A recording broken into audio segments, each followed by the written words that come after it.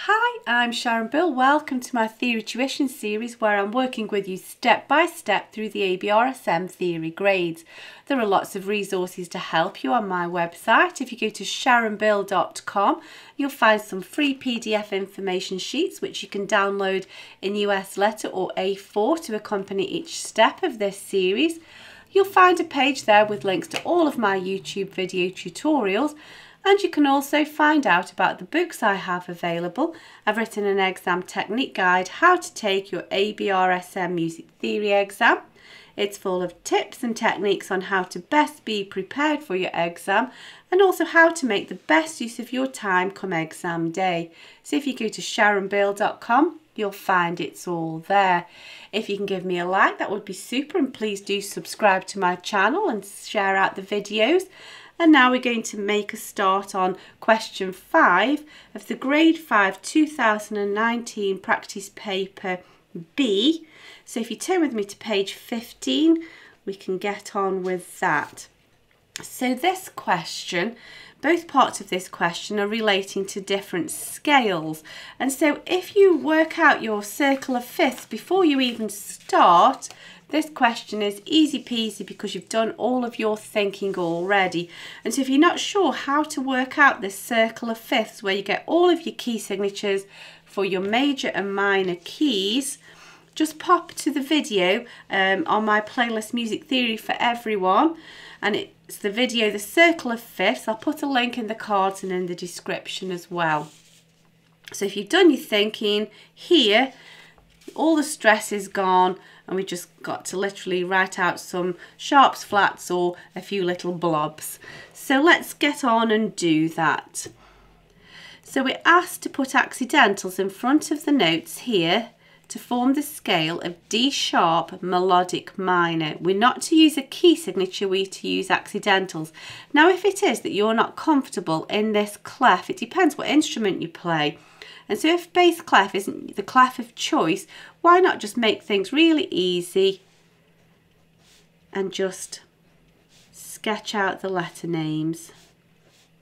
Because you know you're starting on D, so just work up your scale.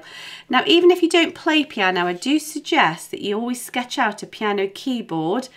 It's a good way of just visualising the steps up and down the degrees of the scale. So it doesn't have to be a work of art, but that really helps too. So now then, D sharp minor is related to F sharp major, which has a key signature of 6 sharps, F, C, G, D, A, E sharps. So we're going to have to put in the accidentals, F, C, G, D, A, E sharps. So always working in pencil because we're going to have a little bit more thinking to do once we've done that, but let's take it one step at a time. Now, although when you're writing it in words, and I know this sounds really obvious, but it's a mistake a lot of people make. When we're writing it in words, we say D sharp, but when we're writing it in music, we have to say sharp D, because you need to know it's sharp and before you play it, otherwise it'd be D, and then it's like, oh shucks, I should have sharpened that. It seems really obvious, but it's a really important thing to think about. And don't forget, it's beginning and ending on D, so both of those will need sharpening. It feels like you're doing an extra sharp, but this one occurs twice, of course. So then, let's just go through in order now. So F sharp, C sharp, G sharp, D sharp we've done, A sharp and E sharp. So that's only the first part of the process because now we need to make this a melodic minor form.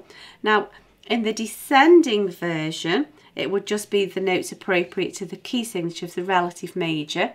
However, we're not doing the descending, we are ascending, and this is where we need to raise the 6th and 7th. So 1, 2, 3, 4, 5, the 6th and the 7th degrees of the scale need raising.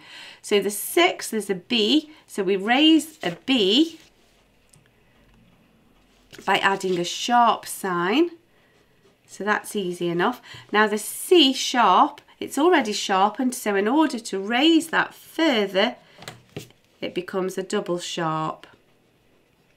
And so I know that I've sort of written C sharp and then had to rub it out, but it's worth that just to take it a stage at a time rather than trying to do all your thinking on the fly. So once you've raised your 6th and the 7th, that's job done.